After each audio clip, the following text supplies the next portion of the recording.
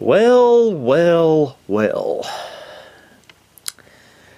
What have we here? This, ladies and gentlemen, is a Apple Macintosh LC. This particular model, I believe, dates from around 1991. So we're looking at a 25-year-old computer. What's the story behind this, you're wondering? Well, I was at the Goodwill in Winston-Salem this evening, and I happened to find this for sale in the computer section. This is something you really don't see very often at Goodwill. Computers, especially vintage ones. This was originally $20, but on September the 22nd it was marked down to $10, which is what I paid for it. Now, does it work? Well, I really can't say. I plugged it up at Goodwill and tested it without any monitor or anything, and it made some kind of a Mac bong sound. Was kind of muffled, but presumably that was a good sign. Unfortunately, I no longer own a ADB keyboard and mouse, but I do still own the Apple Display to VGA adapter, so we should hopefully be able to at least test and see if we get a video output from it tonight. And if I do, and everything seems hunky-dory, then I will go on eBay and see if I can find a cheap ADB keyboard and mouse to go along with this. I've actually been after a vintage Mac of this era for a while, although I'm a little bit more interested in the all-in-one Macintoshes. But this will do. As a matter of fact, we had a Macintosh LC 3 in my kindergarten classroom back in 1995-1996. So I have used something like this before. It's just been 20-some odd years. I believe this is what they call the pizza box, by the way. Anyway, I'm going to see if I can find my VGA adapter, and we're going to hook it up to this monitor right here and see if we can get some life out of here. So, one moment, folks. Okay, really isn't the most ideal position for this to be in, but I found my adapter. There it is right there, and I've applied power to it. Well, I haven't hit the switch yet though, but now I'm going to be honest with you, and I'm also going to be frank with you, even though my name is Billy. You see, I don't know much about these computers at all, but I do know a few things.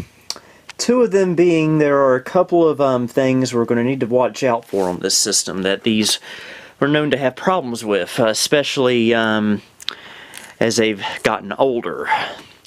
Number one, the PRAM battery may have exploded and leaked all over the place, completely spoiling our fun.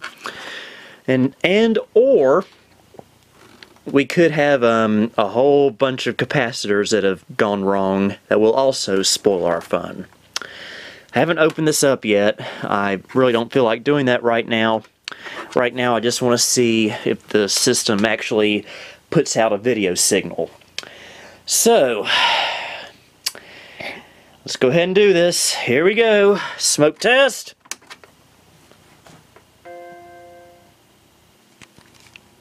That's promising. Come on, turn green. Turn green. Why you not turn green?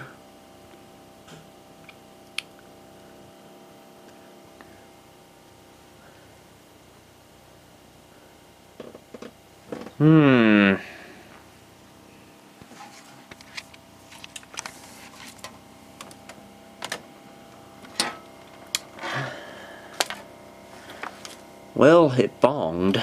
That usually means, that's usually the Macintosh equivalent of the power on self-test succeeding.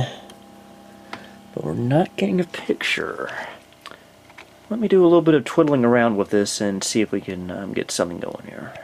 Okay, I wasn't getting anything out of the LCD monitor here, but I did plug it up to my Packard Bell monitor over here, and looks like we're getting something. It's like it's wanting a system disk, but it's all garbled up. I think this is because this monitor is very, very picky about its video signals. But I will say that is a promising sign. So I think the next thing I want to do is, well, first I want to turn that off before it blows the monitor up. Go ahead and shut this off, but that is promising. Next thing I want to do is pop the computer open and pull that PRAM battery out, because, like I said, I hope it hasn't already exploded. It's being held on with packing tape. That's okay, interesting. My plans, of course, I don't want to count my chickens before they've hatched. My plans for this, if this is fully functional and everything does not blow up in my face, this is going to be my main vintage Macintosh. Well, it'll have to be my main one because it's my only one. But I'm going to give it a prominent spot out in my office, probably on the workbench.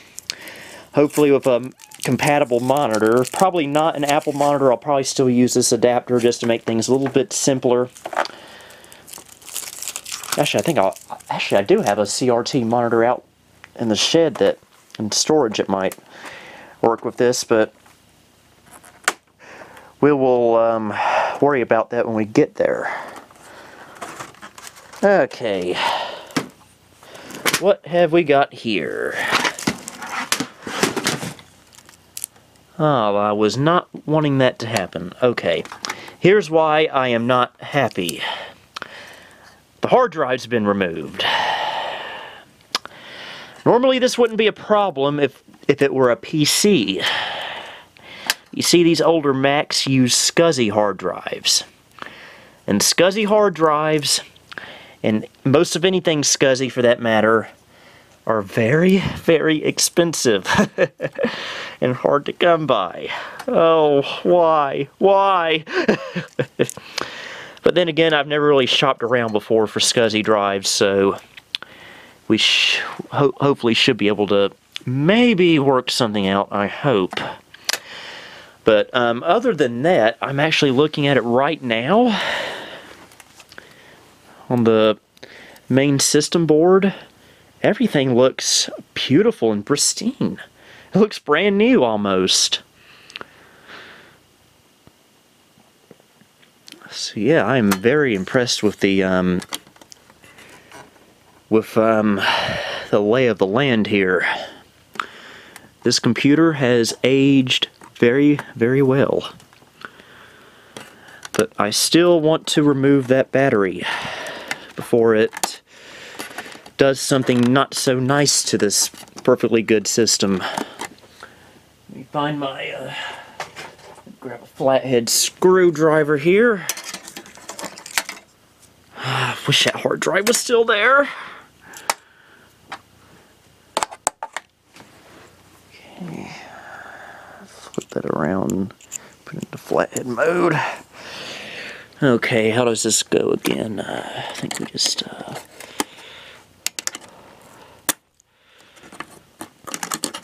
okay, there we go.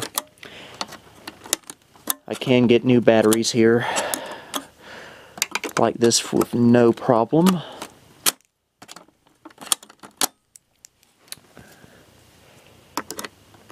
So replacing this will not be a big problem at all. I just gotta order one, I guess, off of eBay. I will probably put this to the side right here just so when I order one I'll know what to get. Pop this back on so we don't lose it.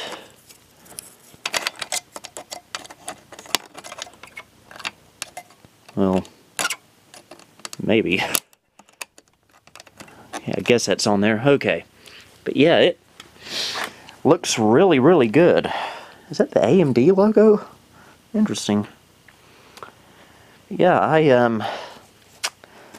think this might be a very nice little project. It does need to be cleaned up cosmetically on the outside, but that shouldn't be a big deal at all.